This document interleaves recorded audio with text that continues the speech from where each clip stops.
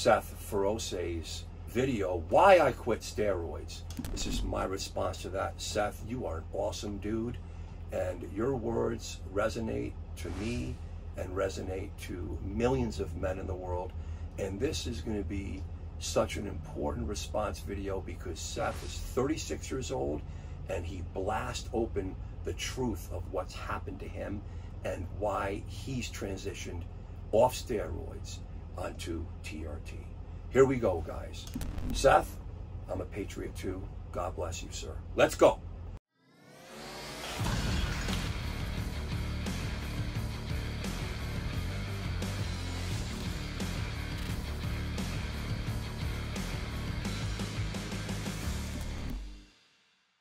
So he's 36 years old. Last year, tears his tricep, realizes he has to go to the operating room. His doctor runs some labs. Labs look horrible. He opens it right up. Seth talks about his transition from years of steroids, which he loved it. The guy's a beast, man. Come on, Seth. The guy's a beast. Great genetics. The guy's an absolute insane beast. Great genetics, and he took a lot of steroids. Since 19 years old, he talks. So he's 36, 16 years straight, blasting and cruising, guys. So he opens up with, he goes to the operating room, and the doctors do a pre-op, right? I'm an internal medicine doctor, so we're the ones responsible to clear a patient for the operating room, for the anesthesia, so they don't die on the table or die subsequently after, or have a complication. So they run the labs, and on the CBC, he has super high elevated red blood cells, very common. Let's talk. His hemoglobin's 19.8, his hematocrit's 58%. His blood pressure is 150/90, heart rate is just under 100, so in the 90s. And then he goes on talking about his history. Guys, focus on this. Stay with me on this, and I'm going to rip through everything here. We're going to dissect this piece by piece. He has a history of using steroids, we know, for 16 years. We understand that he's blasting and cruising on testosterone up to 1,000 milligrams a week. He's adding tren. It's amazing. He said, guys, I can't believe I actually would be taking 700 milligrams a week of tren. Seems like he didn't think he would ever do that, but he did. And we all know tren. It's on top of the steroids. He kept looking down to the left. He kept looking to some drawer like he was going to go into, because he's talking about that he can't do it anymore. Anadrol 50. He said he loves Anadrol. That's a very powerful oral steroid. So this man's been exposed to androgens for many, many years, and then he obviously felt great. So it's all subclinical, right? It's all silent, and then all this stuff happens. Now let's break into it. So he understands that he can't just stop taking steroids and testosterone itself. So his and thank God his doctors didn't try to convince him, stop everything and just go away and come back in a few months. This is where there's going to be severe trouble, because he's going to have massive anabolic steroid induced hypogonadism. Okay, this is my calling in life and my research. Okay, so he went from very high doses of testosterone, maybe 500, 750, he said 1,000 a week, down to 200. Is that going to be enough? Is it going to be enough? We really don't know. So he wants to be on, I want him on, someone like him to be on the lowest effective dose.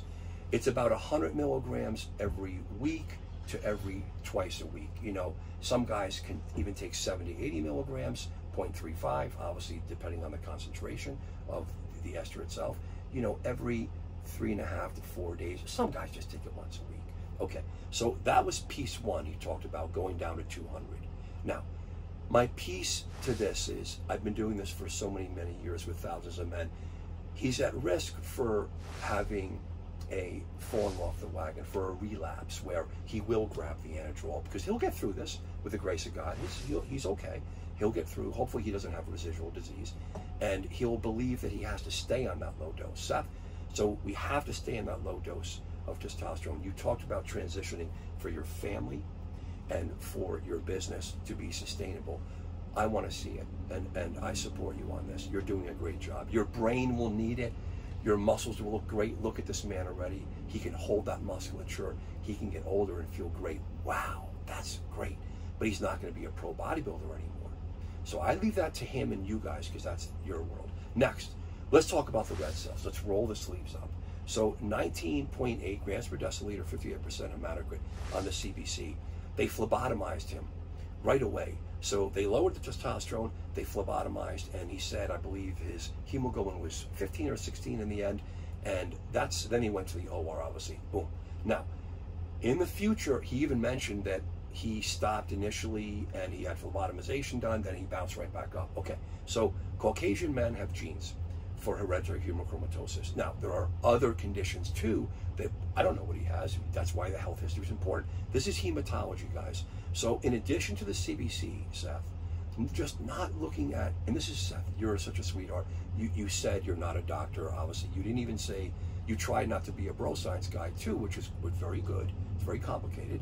Doctors know this. They just don't know the effects of steroids and what steroids are. Hematology doctors know this, I promise you. But you have to put this whole, ticket together, the team. So when you're working with a doctor, you guys have to be educated. You really want to do something called iron studies in addition to the CBC and the hemoglobin. Total iron, percent saturation, and ferritin. You want to put those together because classically, Seth, if you look at those levels, the iron studies, the ferritin, and the percent saturation, it's going to be in the garbage tank because you just could take off too much. Now, my research and what I've seen over years, if you're not looking at the iron studies, that can cause some problems. We just don't know. Chronically, men don't feel good. They have a flat feeling. We just don't know what happens. It's a paradoxic anemia, but you're looking at the hemoglobin, it's normal, and you're on testosterone. So there's a lot of vector forces going up and down, stimulating red blood cells, taking off red blood cells. Boom. Guys, get a hematology doctor. The app is there, anabolicdocapp.com, where I'm giving all this information. Be careful. You guys have to understand it. The days of understanding are here with your own education and utilizing your own real doctors, okay, and healthcare providers. Next, let's go to the real good stuff for me, which is the blood pressure and heart rate. So, quick pause for a second here, guys. Chances are you're watching this video, you're on a little testosterone, maybe even some steroids, and your blood pressure is just not right. Maybe you're hypertensive. Very important, guys. You got to monitor your own blood pressure. You got to take matters into your own hands now. So check out this monitor. It's a home monitor. This is the one I recommend for most of my patients for many years. Omron Platinum. If your arm is a little big, even 16 inches or bigger, you're going to need the big cuff. So get that on the side. Guys, go home, take your blood pressure in the morning and at night. Put it together, document it, research it. I'm going to help you with other videos. And then you need to make adjustments in your life to keep your blood pressure perfect. And if you do that, I promise you, you're going to stay stronger and healthier for more time and a better quality of life. Boom, the blood pressure and heart rate. So he controlled that apparently without medicines, just by lowering the testosterone dose, changing his diet. Great. And I think it bounced back up. But now, the important piece is, Seth, I want to add to what, for you, Seth, you're not a patient, obviously, it's just a suggestion, and we're using you as a great case study. So depending on your family history of heart disease, that's going to be blockers, coronary artery disease. Depending on your lipid panel, you want to get a coronary artery calcium score to see, after all these years, Seth, of the androgens, super physiologic. And everything else, in the blood pressure, do you have plaque in the artery? Is it silent? This would be a grace, a blessing to see what you have now. Calcium score, super cheap, super safe, no heavy radiation, no contrast dye, not a problem for the kidney. So you want to get a lipid panel, because I didn't hear you did that. I'm sure this has been done, but I'm mentioning this for the guys out there. Okay, lipid. Depending on your HDL, I'll bet you when you're on all those androgens, your HDL, good cholesterol, is going to be very low. This is, again, chronically a dangerous setup with everything else. You want to get an echocardiogram, guys. Seth would want an echo. His LV is going to be enlarged. All these muscles get enlarged. The LV, left ventricle. Seth, do you have diastolic dysfunction, or do you have potentially a low ejection fraction? That's systolic issue. Systolic early heart failure. Usually guys will feel it. They're tired, they're sluggish. By the time you have ankle edema and traditional systolic heart failure, there's a lot of damage. Get the echo. This is why, man, I'm trying to ask you guys to understand, keep the doses down. Don't even do steroids. If you don't understand, you're going to have to be on it for life. And itself, it's going to have effects on the cardiac system, the red blood cell system, the prostate. So you want to look at this. Now, the treatment for the lipids, Seth. We're not going to put down statins. You may need them depending on, but low dose every other day. I'm giving all the secrets. There's Vascepa, which is a brilliant drug. It's a pharmaceutical grade EPA derived fish oil. I'm not here selling these drugs. I'm telling you the truth about incredible drugs that I use and I've been using for my patients for many years. The last one is the old school, that's kind of new school PCSK9 repatha-praluent. And with these drugs, the PCSK9 drugs, you could have less utility of statins or no statins, and you could have reductions and protection from plaque building up and having a heart attack. Next, hemoglobin A1C. You didn't talk about it, Seth, but I know they checked it, the glucose. What if you're pre-diabetic? Maybe metformin's a great drug, but we're not pushing drugs here. I'm just giving everything for one video. The blood pressure.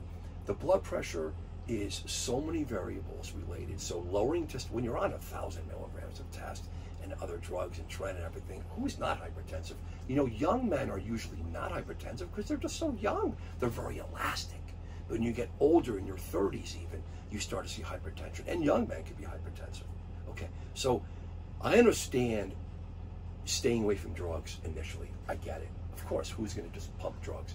And it's a Band-Aid. But the underlying issue is correct. Lower the effective dose of testosterone. You did.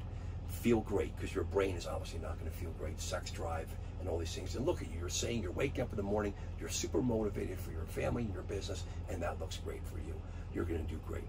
So, but let's understand, guys, my take here, my additional take is low dose ACE, ARB, Bistolic. Bistolic is a drug. It's a nitric oxide doning drug. It's like a Viagra. It really is, or a Cialis. You got to be careful with this stuff, guys. But if you put it together right with a real expert, if you understand, these are internal medicine doctors, not just cardiology doctors, hematology doctors.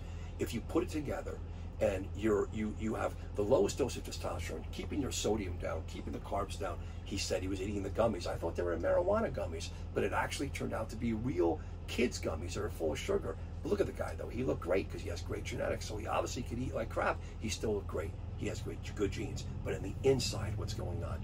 Next, and the last part, after talking about the heart rate and the blood pressure, the lipids, the echo, the coronary artery calcium score, your family history, the statins, low dose every other day, the PCSK9, the Vascepa, the metformin, the ACE, the ARB. These are the secrets, guys. You could really take notes on them. You could understand with all my videos. Anabolicapp.com has all this information. The kidney, the last part, I didn't hear you mention the kidney with years of steroid use, super physiologic, with tons of protein. I'm not putting protein down. I'm just telling you, hypertension, with depending on your genes, and if you use non-steroidal anti-inflammatory drugs like Motrin and Aleve and Mobic and things like this that are important drugs when you're training hard, it could hurt the kidney. You want to get a urinalysis. You want to look for the evidence of beginning microalbumin, which is a small amount of protein in the urine. Check the urinalysis. Check a microalbumin-creatinine ratio. If you have early FSGS, focal segmental glomerular sclerosis, this is going to be this triad where I look at the kidney disease, I look at the heart disease, and of course related to steroids. This is important, guys. So I think that about summarizes everything, Seth. Awesome, man. I love your words and where you're going with this. I want guys to give comments. I want to hear everything, what you guys have. This happened to you? Are you transitioning to testosterone or off testosterone and steroids? Fertility issues, blood pressure, the cholesterol, the heart rate, the red blood cells. I have so many videos on this. We have a whole area here to view just on red blood cells and testosterone. So I want to thank you guys and Seth, you know, because it's an open world now. So many millions of people are using steroids. We have to understand it for harm reduction. And look at his doctors. They look like they did. That's awesome, man. So we just don't say no and blast people and tell them to get the hell out. We're working together. But this is complicated internal medicine. So thank you guys so much. I really hope this helps so many young men and any man, any person actually in the world to understand how complex PEDs are, and that you really need to understand all this, the consequences. Thank you.